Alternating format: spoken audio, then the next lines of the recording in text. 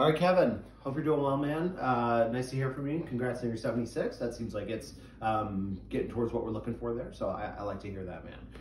All right, so let's talk chipping quickly here. It sounds like you are talking more perhaps chipping than pitching. My technical definition, if it flies further than it rolls, that's a pitch. If it runs further than it flies, then that's a chip, right, from my perspective. So sounds like you're talking about something more green side, perhaps off of a fairway lie, those thin type of lies. Is from my understanding what maybe we're talking about here today. So I've got a 54 in my hand. This is just kind of what I had lying around, but hopefully that'll be all right for us to get some sense of what we're working with here. So from what I heard from you saying, my general approach is I'm trying to use the bounce, I'm trying to limit my wrist hinge, and I have my hands, you said, kind of even with the ball is how I think you described it. So I like some of that, and some of it I like a little bit less. So let me talk a little bit about a couple of the different setups that I use around the greens, particularly off of a fairway lie. So for me, if I'm looking for let's say a runner type of shot, right? Let's say that I got a decent distance between here and the flag. I can let it land on the green, roll out a decent distance. Here's the little bit of setup that I'll use, and it's probably not too dissimilar from what you've heard your whole life, right? All right, you're gonna stand, I like feet fairly close together. I definitely don't like a very open stance. I don't know if you utilize that or not. I tend to set up fairly square for most of these shots. I think that aiming open causes a lot more problems than it helps solve. So if you're doing that, I think that's one area we could look at. Pretty quickly affects people's kind of swing direction and can cause some pretty big problems. So definitely need to see some video probably at some point or get together, as I mentioned. So yeah, so anyway, I would start there. Nice kind of square stance, so nice in line with where we're headed. I like to see a fairly close together heels. I don't want my feet very spread apart until we get to kind of the flop shot mentality, right? Heels close together. For a little bit of a runner type shot, we're gonna have the ball a little bit back of center, but not a ton. I don't like it like behind my foot or anything like that. Just slightly back of center. Hands are gonna get maybe slightly ahead of the ball, but really just slightly. Hands perhaps even with about where the ball is, not where the club head is. And then here's the key for me on these shots. I like to get the handle nice and vertical. And what I mean by that is I wanna be in close a little bit on these shots, right? So that the handle's right about here. You're making a very short arc back and through. Puppers, you might need to move again, buddy, but so the swing is gonna be relatively short back and through. But what is a little bit complicated is that the arc of this shot should be fairly wide, actually. We don't want to feel like that club's going to get vertical fast or there's a lot of hand action. We want to feel like those hands are going to stretch out a little bit behind you and a little bit on the way through. The arc is, I don't know if it's something you've thought a whole lot about, but it's a pretty powerful tool with the wedges to control a little bit of the, not to get down in the weeds, but spin loft, just basically like what type of shot you're creating. Is it going to be a low runner, or is it going to be a high soft one? Is it going to be a mid kind of trajectory ball that's going to have the maximum amount of spin? That I think is probably the best one for most people that really get their arms around. But that has a lot to do with how you kind of manage the arc. Okay, sorry, we're getting down in the weeds, man, but this is kind of niggling stuff. This is stuff with lots of details associated with it and a couple different types of shots. So again, we're talking here first about that like little runner chip shot, right? Okay, so I got a 54, ball's a little back to center, shaft is again a little bit vertical this way.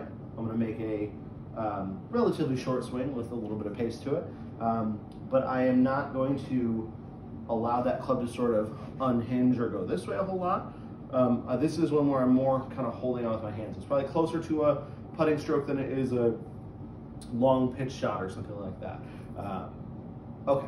And so if that's the approach you're looking for, and yes, we are still trying to use the bounce of the club, right? And I tend to consider this back heel of it here, especially towards the heel, as to where we're trying to make contact with the ground here. So we're trying to have that shaft a little vertical and have that bounce hit on the bottom there and extend out this way. Okay, so that's the low runner one.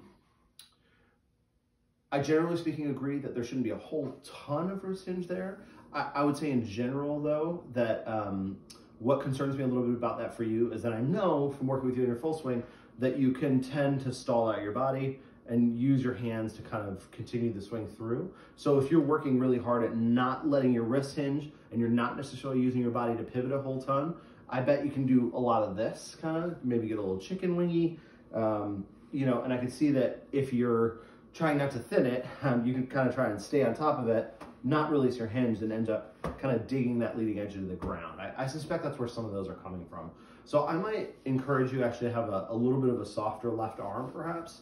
I know it sounds a little strange here, but if we can perhaps feel like our left shoulder, our torso, our lead side here is going to be part of the engine that's pulling this club around, even on these little chip shots where, let's say we've got the ball back a little, we're not going to use a ton of wrist hinge.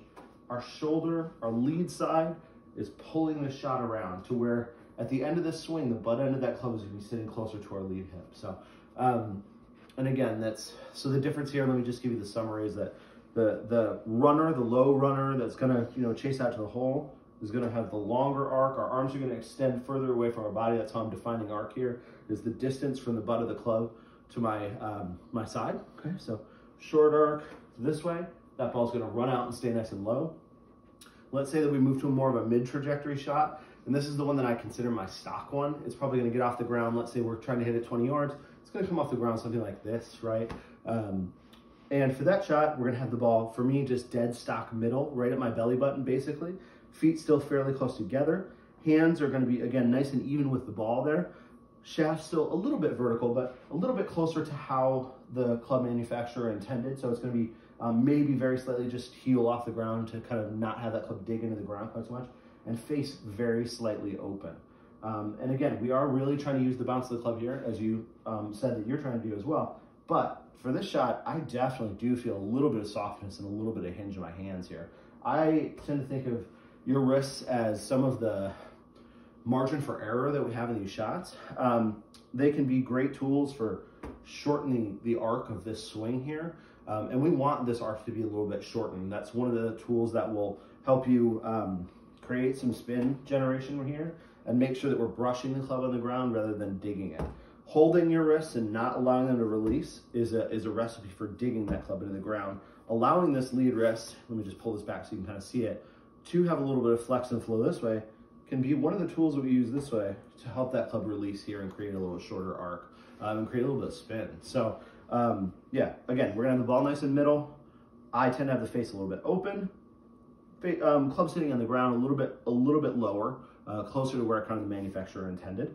And again, I'm gonna feel not only are my wrists and hands doing a little bit of action here, but there's a little bit of turn here to my torso, as well as a little bit of release this way. So one of the drills that I like for feeling this, allowing yourself to create a little bit more wrist hinge and release here on this shot, is to hit some shots with mostly your left hand, but your right palm on the club, okay? So we're not gonna use the fingers of our right hand at all to kind of hold on to it. We are gonna let the club get that way, and you're gonna feel that as you start to swing back and through, you're gonna need to kind of allow this club to unhinge as it goes back and through this way. Now the other key is that we make sure that this club is getting close to our left hip, that we are in fact turning that through with our torso and everything at the end of the shot. So yeah, that's your mid trajectory type of shot. And I know that you kind of mentioned that really it's the ground contact, right? How this club is interacting with the turf that is the biggest issue for you. So we'll need to isolate that as you go through this. But I think that getting a handle on which of these setups you're trying to create and what shot it is that you're trying to create, and maybe allowing a little bit of this hinging and unhinging right here can be a really great tool for helping not dig that leading edge into the ground. So, and then there's the flop shot, which we didn't mention that was something you're looking for, but I do something similar to what I was doing before. The only changes are the handle's actually gonna get a little bit lower. My stance is gonna get a little bit wider, not necessarily by doing much else other than widening my trail foot, my back foot. That club's gonna get a little bit lower. Face is obviously maybe gonna get a little bit open. And this is gonna have the shortest arc of all, meaning that the club is going to hinge up relatively quickly. I'm typically gonna use a little bit of my lead wrist here to help keep that face open here in the back of my swing. So you can see that from this angle. Get it this way, that face is nice and open. And I'm gonna hold it through impact that way, but also release it up this way. So this is gonna have the most amount of where the club is going to overtake my body in terms of release here. And that's how you're gonna help create all of this loft that's being delivered to the club underneath that way.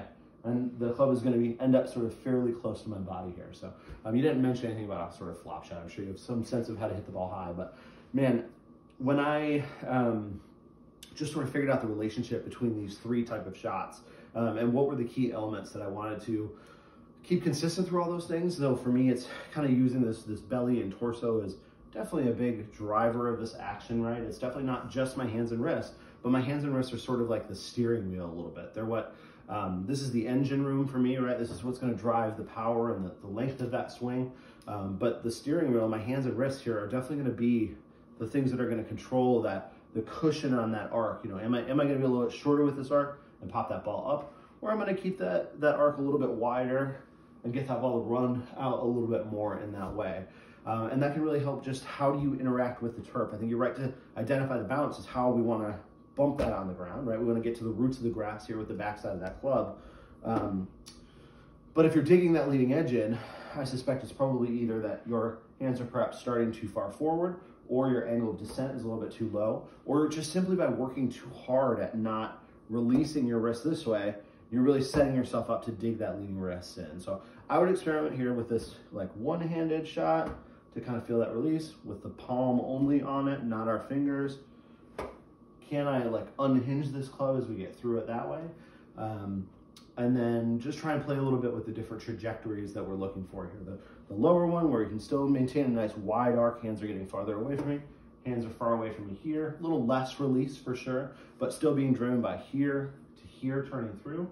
And then again, adjusting to that mid-length one or the mid-trajectory one where face is a little bit open, club's a little bit more neutral, but we're gonna get some of this unhinging happening as we're turning our torso through, and then the flop shot's an option as well. So hopefully that makes some sense, man. I know that was really detailed, trying to address, stuff without having a chance to see you hit some wedges, but let me know what questions you have, okay, Kevin? Good chatting with you, man. Take care.